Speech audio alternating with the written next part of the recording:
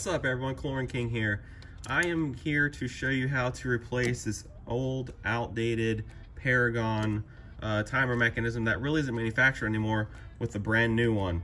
I had to source this one on eBay for the client, and just so you guys can see this model, let me get in frame, is the 4004-20B. It is a 240 mechanism.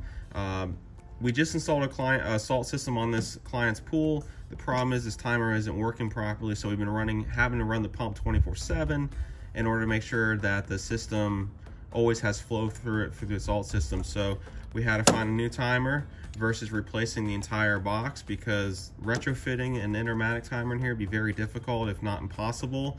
And finding a mechanism here is much cheaper than replacing the entire sub panel for the client. So fortunately we're able to find one of these, and just want to show you the two, a couple differences here.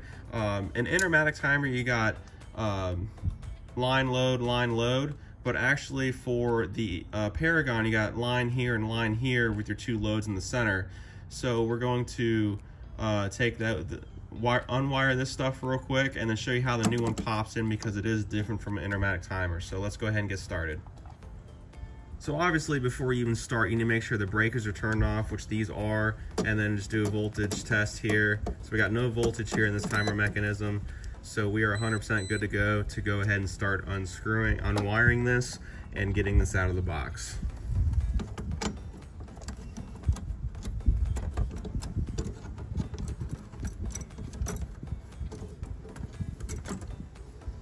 Now again, if you're not a licensed professional that's able to do this, you need to have a licensed professional do this, so that way you are protected if something goes wrong and you don't possibly injure yourself or worse.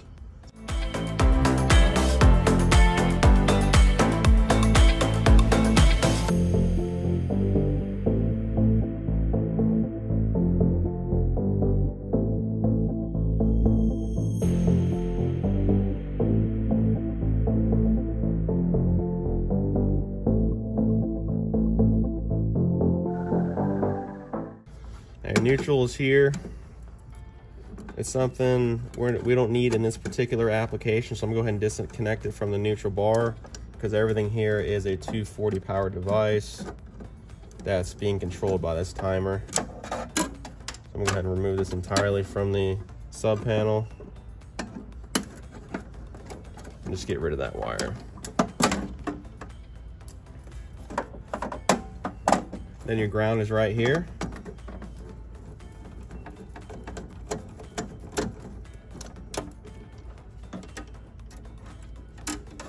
So now we got it completely unwired.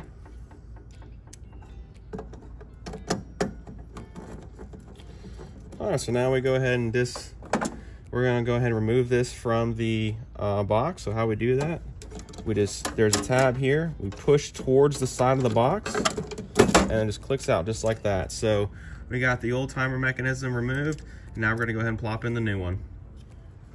All right, so I got the new one here, and it's just doing the same in reverse. So we're gonna go ahead and put these two notches right here into the designated spots, and then pull this tab out here to where I can click that in. So now it's securely put in the box, and now we're gonna go ahead and rewire this and get this thing back up and running. Hey guys, sorry about that. I had to take a quick breather because the phone overheated, because it's only 10,000 degrees outside. So at any rate, I just want to show you again, this is line, load. If you look back here on the old one, you see the motor wires coming down here to the 1 and 4 position, whereas Intermatic comes to 1 and 3. So that's why this one's slightly different.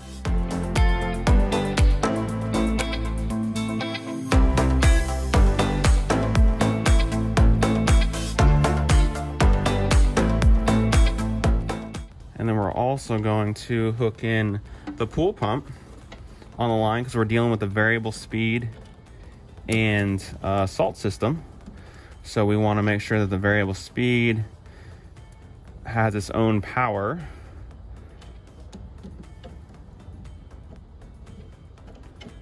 Or basically has power 24/7, excuse me. also want to make sure that the insulation doesn't get pulled underneath the screw, because then it won't be a reliable connection. You want to tighten it down nice and firm. So we got one leg of the pump and the breaker line coming in. Now we're gonna do the same over here on 4.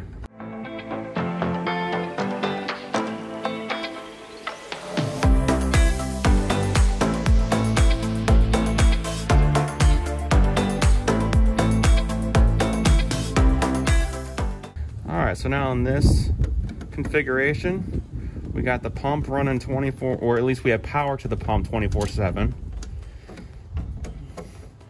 Because it's right where the breakers come in at.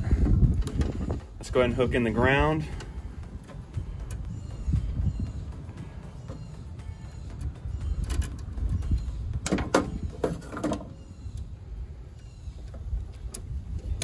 Trying to make sure I'm not in your guys' way. I'm gonna snug that down nice and firm.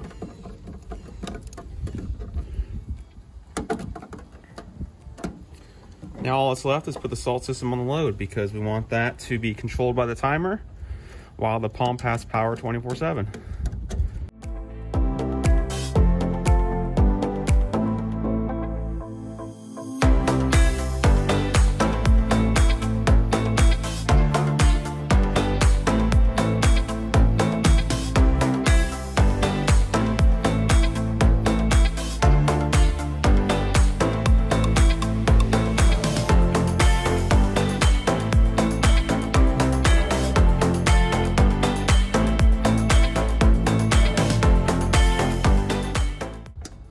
Again, don't over tighten it to where it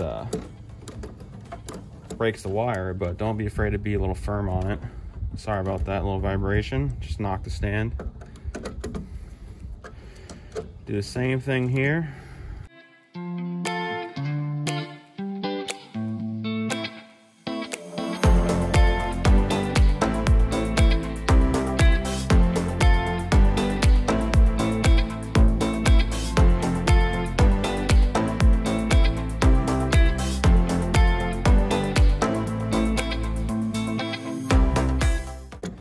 All right, so we're gonna go ahead and button this up and show you how it works when it's all said and done.